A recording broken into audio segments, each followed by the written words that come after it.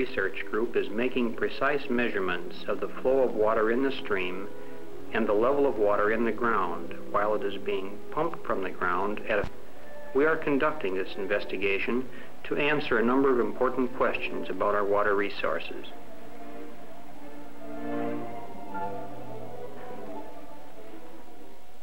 Water is plentiful in Wisconsin at the present time. However, it is being more and more widely used in the home, in the factory, and on the farm. Demand by hunters, fishermen, and boaters for recreational use is also increasing rapidly.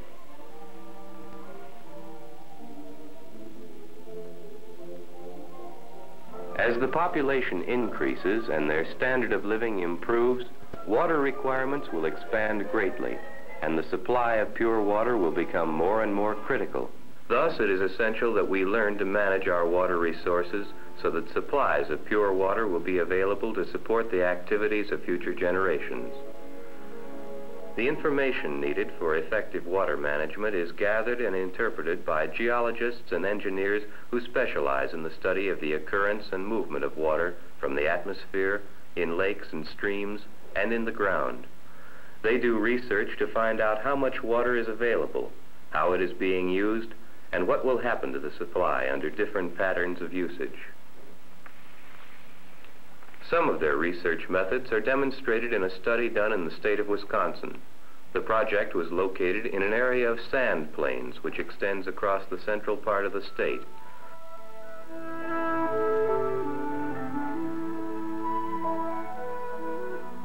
From the air, large sand patches can often be seen. The surface of the land is quite flat.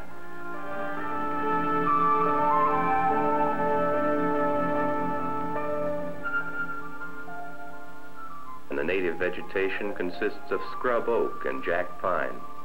The area is traversed by many small streams with cool waters and steady flows.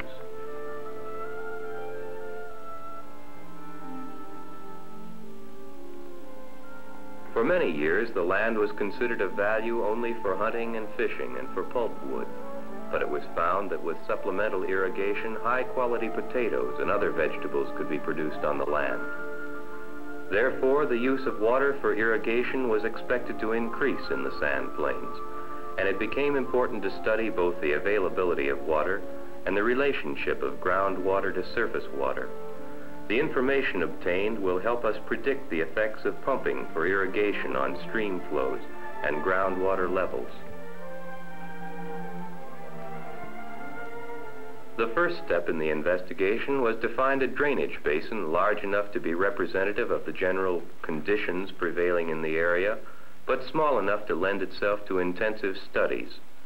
The drainage basin of the Little Plover River near Stevens Point in the Portage County met these conditions. This basin has a surface water drainage area of about 15 square miles and a groundwater drainage area of about 12 square miles. The stream is about 3.5 miles long. A study of the geology showed that deposits of glacial outwash cover most of the basin, but moraines in the form of ridges running north and south occur in the headwaters area. A cross-sectional view looking at the subsurface reveals the nature of the rocks that make up the groundwater reservoir. The glacial outwash is composed of sand and gravel deposited by streams from melting glaciers. The Arnott and outer moraines are composed of sand, gravel, and large boulders which were lodged in the ice of the glacier and dumped when the ice melted. The outer moraine is a major surface water and groundwater divide, with water moving east from the divide toward Lake Michigan and west from the divide to the Wisconsin River. The thickness of the water-bearing sand and gravel ranges from less than 30 feet near the Wisconsin River to about 90 feet under most of the Little Plover River Valley.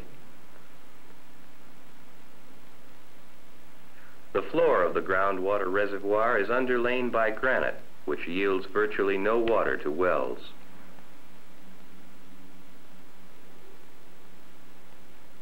At the same time the geologic investigations were being carried out, 8 rain gauges were installed in different parts of the area to measure precipitation, as this is the source of all the water entering the basin.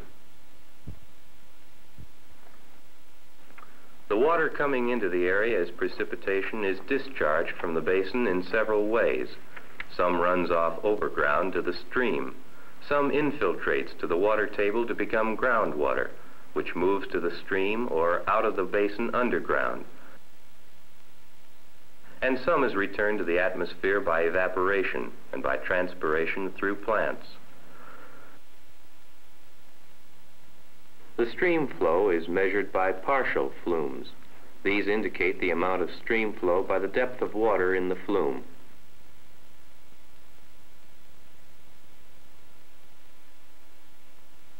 This depth is recorded continuously on a chart. 3 of these stream gauges were installed to record the amount of stream flow and the groundwater entering the stream from different parts of the basin, and also the total amount of water leaving the basin.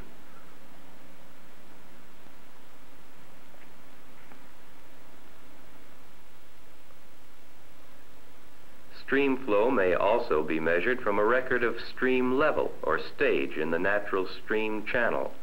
In this case, it is necessary to rate stream flow versus stage in the channel at the gauging site. Spot measurements of discharge are made for several different stream stages. These measurements are made with a current meter, which is used to measure the velocity of the water. In his earphones, the operator hears the clicks made by the revolving meter wheel. The rate of the clicking tells him the stream velocity. These measurements are made at regular intervals across the channel. Stream flow is calculated by multiplying the cross-sectional area of the flow in the channel by the average stream velocity.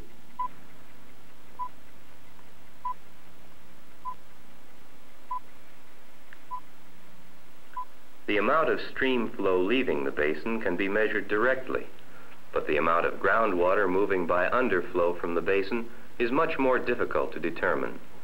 The rate and direction of groundwater movement depends on the shape and slope of the water table and on the thickness and permeability of water-bearing materials. In order to determine these factors, about 40 observation wells were installed, and depth to water was measured in these and in 20 other wells in the area.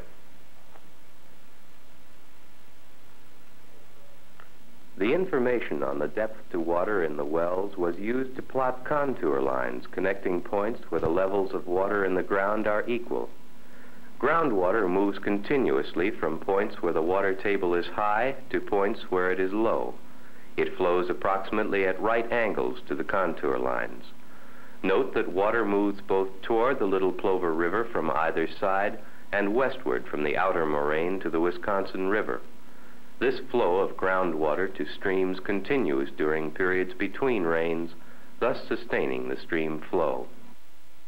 The map also shows the boundary of the groundwater basin for the portion of the Little Plover River above the lower stream gauge. The groundwater basin represents the area from which groundwater drains to the stream. It does not coincide with the surface water basin, which is the area over which water will move overground to the stream. The water table contour map shows the position of the water surface in the fall, but the level of water in the ground changes during the year. The level goes up or down depending on how much water infiltrates to the groundwater reservoir. This graph compares water level changes with the amount of precipitation during the period from summer 1960 to spring 1961. During the summer and fall, groundwater levels declined. The midsummer rise in precipitation had no effect on this decline. Most of the rain that fell went to replace soil moisture which had been evaporated or had been transpired by plants. Little of the precipitation reached the water table. At the same time, groundwater was being discharged to the stream more quickly than it was being replenished, so groundwater levels went down. During the winter, the precipitation increased while groundwater levels continued to go down. Most of the precipitation was stored on top of the ground in the form of snow. In the spring, the water levels in the ground rose sharply, although precipitation decreased. A marked rise in water level resulted when the snow melted and infiltrated to the water table. Later in the spring, the curves again reversed their direction. In general, the relationship between water level and precipitation is not constant. Sometimes one goes up while the other goes down. At other times, they change together. The relationship depends upon seasonal conditions and weather variations from year to year.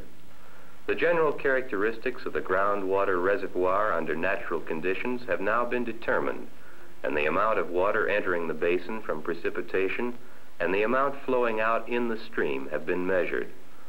The changes in groundwater storage and the directions of groundwater movement have also been determined.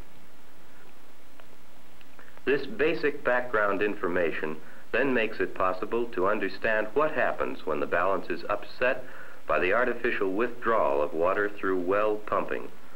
This process was the subject of the next part of the investigation.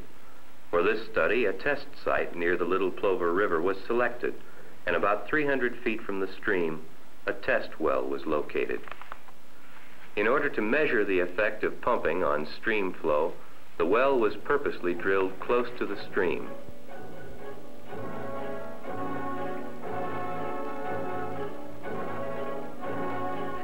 "22 small diameter observation wells are installed around the pumping well so that changes in the water levels can be observed as pumping progresses.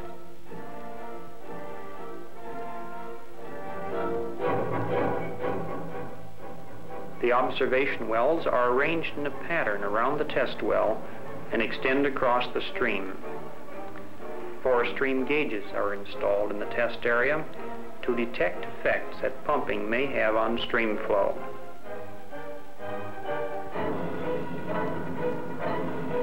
The well is equipped to pump about 1,000 gallons per minute. Irrigation pipe is attached to the pump to lead the water away from the test site.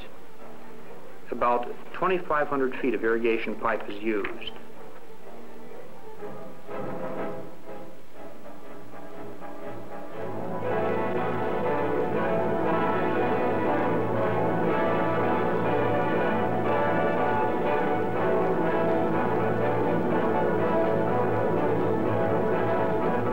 The pipe extends from the pump to the stream far below the test site to prevent any water from entering the ground and recirculating back to the water table.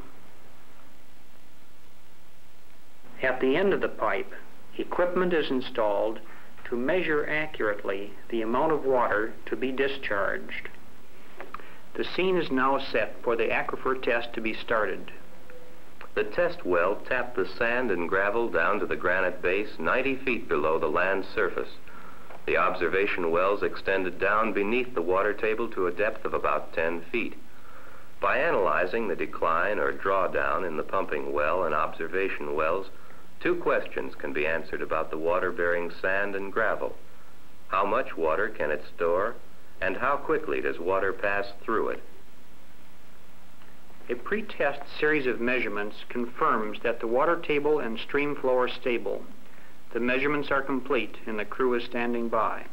This is Wednesday, the 25th of October, 1:15 p.m. And we are starting.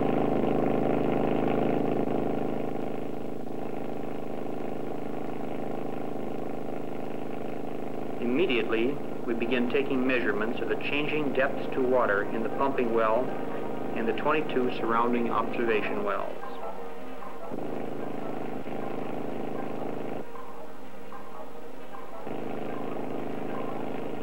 The leaks in the pipe are quickly remedied to prevent recharge that could affect groundwater levels.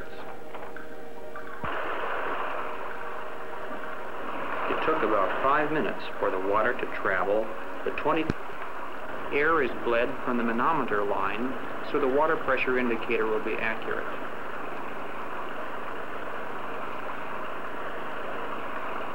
Knowing the exact diameter of the orifice and the discharging pressure, it is found that the rate of flow is 800 gallons per minute.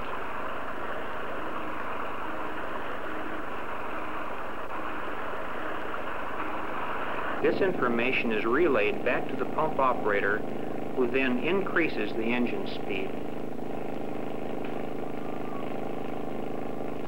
Now it is pumping too much, but further adjustments will soon stabilize the rate of flow at 1,120 gallons per minute. The plan is for the pump to continue operating for 74 hours. Measurements of change in water levels and stream flow will be made during this period and for about 74 hours after pumping stops. There is a cold wind blowing and a light drizzle falling, less than 5/100ths of an inch. The rain is not enough to interfere with the test, but our notes do get wet. At the start of the test, while water levels are dropping fast, each man has from 3 to 6 wells to measure, and each well is measured about once every 10 minutes.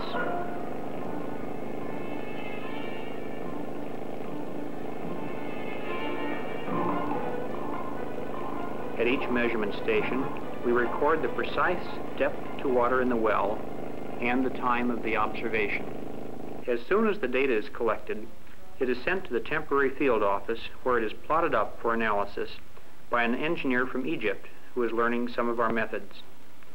The pattern of changing water levels soon gives us a picture of what is happening below ground. During the first few minutes of the test, all the water pumped by the well is being derived from groundwater storage, and the cone of depression spreads rapidly. As soon as the cone reaches the stream, some of the stream flow is diverted toward the well, and the shape of the cone is altered. The cone declines more slowly across the stream from the well than it does between the well and the stream, because the stream is supplying part of the water pumped. Little water is moving toward the well from that part of the aquifer on the other side of the stream.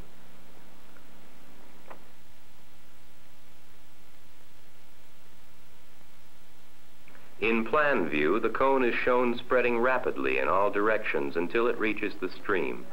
At this point, the cone begins to spread along the stream as water is diverted to the well from points further upstream and downstream.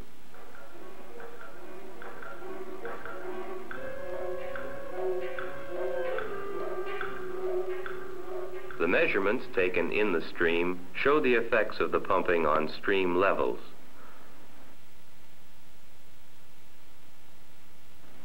These effects are summarized in this graph, which compares the rate of pumping with the rate of decline in stream flow. After the pump had been on about 10 minutes, the stream stage began to drop rapidly, showing that water from the stream is being diverted to the well. Note that the diversion continues to increase throughout the test, but at a slower and slower rate. By the end of the test, about 1/3 of the water being pumped will be coming through the ground from the stream.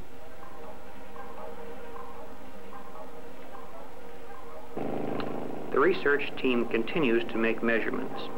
3 days and 4 nights the work goes on. Each man works a 6-hour shift. 6 hours out in the field, 6 hours off. But not all of that is rest. New data has to be plotted up as it comes in.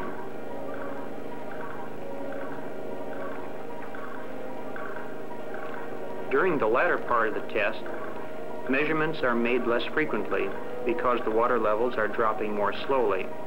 However, the men must get the equipment ready to measure the first part of the water level recovery once the pump is shut off. Now we are gathered for the start of the recovery phase. Watches must again be synchronized so that measurements will be time is drawing near when the pump will be stopped.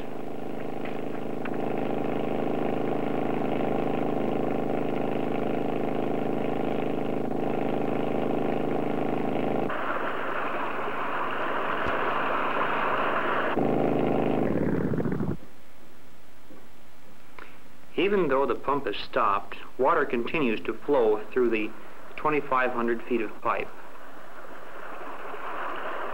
The flow continues for about 15 minutes.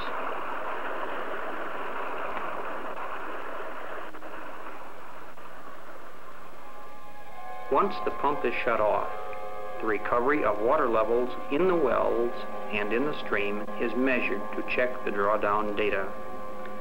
The recovery data is not affected by fluctuations in the pumping rate and is more uniform than the drawdown data. While the water levels are coming up rapidly, all members of the research team take as many measurements as possible.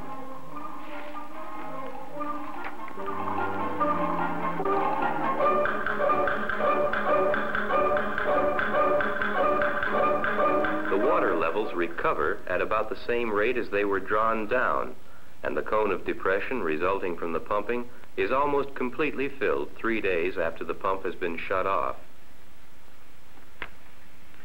The recovery of the stream level is also observed to see how quickly stream flow recovers from the effects of groundwater pumping.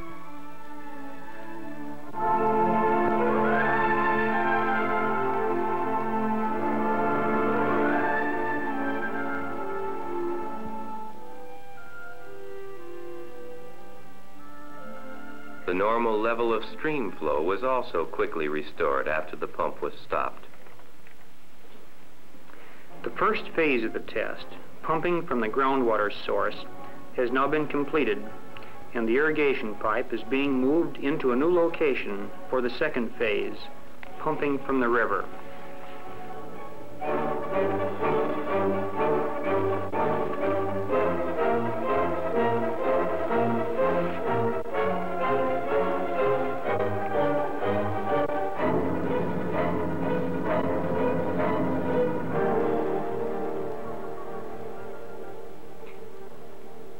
'During the river pumping test, the water cannot be released downstream. Therefore, about 5,000 feet of irrigation pipe is used to carry the water out of the basin.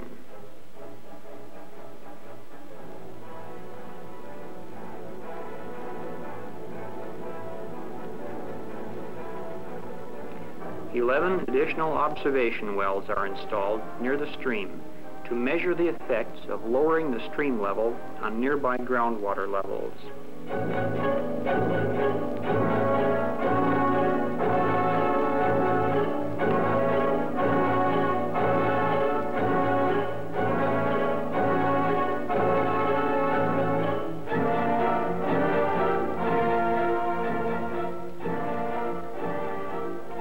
Five new gauging stations are installed downstream from the pumping site to measure the amount of groundwater being picked up along different parts of the stream.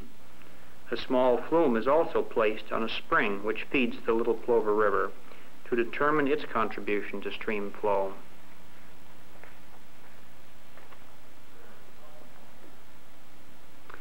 The pump has been installed about 300 feet upstream from the groundwater pumping site, and now nearly everything is prepared for the test.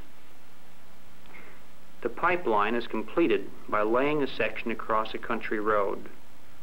At the end of the pipeline, the instruments have been tested. The men are standing by, ready to start their measurements.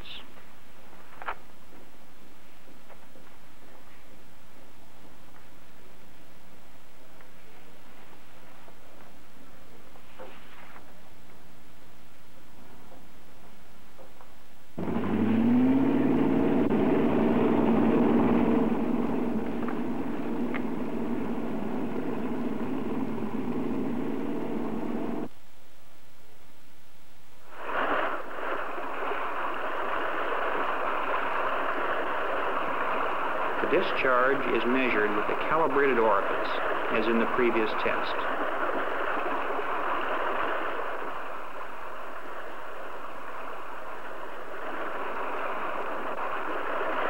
The height of the water in the column indicates that the stream is being pumped at a rate of about 1,200 gallons per minute.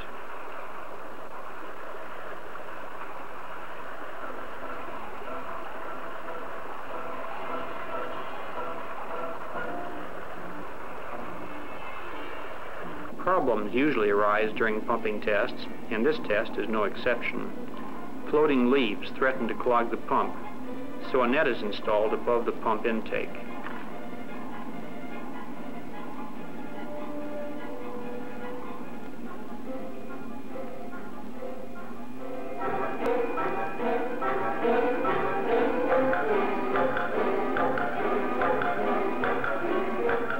A biologist studies the stream to see if the pumping is having any effect on fish or other aquatic life.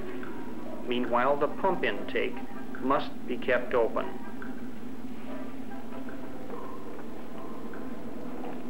Water was pumped from the stream for 30 hours during this test, and measurements of changes in stream flow were made continuously at the 9 flumes. The decline in stream levels near the pump was rapid and dramatic, but the effects further downstream were no less apparent.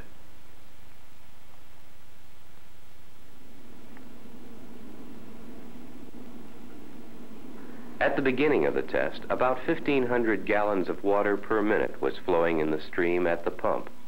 As soon as the pump was turned on, the stream flow immediately below the pump was reduced in a few minutes to about 500 gallons per minute.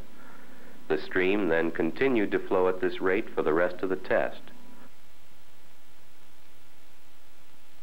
1 mile below the pump, the initial rate of stream flow continued for about 2 hours. During this period, water that was stored within the stream channel between the stream gauges was removed. After 2 hours had elapsed, the stream flow at the lower gauge began to decline rapidly. The stream then declined for 3 hours until it nearly stabilized at a rate of about 200 gallons per minute more than the rate of flow near the pump. The downstream flow is larger because some water enters the stream from storage within the ground.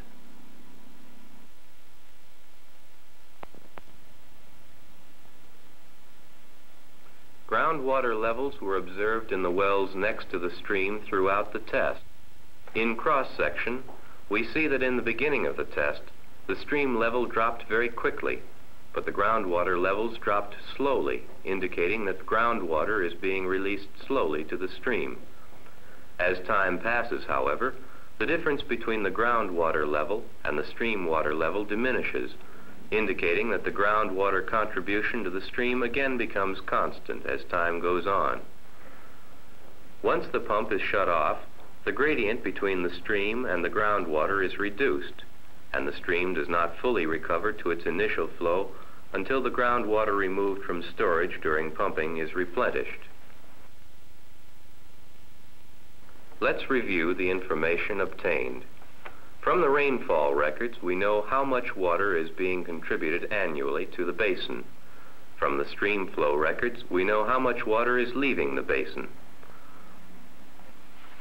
The geologic studies have defined the nature and thickness of the water-bearing materials, and the pumping test has shown their permeability and the amount of water they can store. The quantity of water that is released from storage as water levels change can now be determined, and from our information on the thickness of the aquifer materials, their permeability, and the slope of the water table, we can calculate the amount of water moving out of the basin underground. Now, by subtracting stream flow, groundwater underflow, and the changes in groundwater storage from precipitation, we may determine how much water is being evaporated or transpired by plants. The information from the pumping test also enables us to calculate the effects that pumping wells have on each other, and thus predict the distance that wells should be spaced in order to prevent undue interference of one well with another. We can now also predict what effect groundwater withdrawals from wells at different locations will have on stream flow. Thus, we now know the hydrologic system under natural conditions, and we have the information to predict changes in this system caused by artificial withdrawals. Although the present study was developed to help solve particular problems in a particular environment, it demonstrates the basic techniques that are used and the basic facts that must be collected and interpreted in order to appraise our water resources. Water management is a business, and just like any other business, we must inventory our total assets and balance our expenditures against our receipts. With this knowledge, the development of the water resources may be planned to obtain the fullest measure of benefit for all.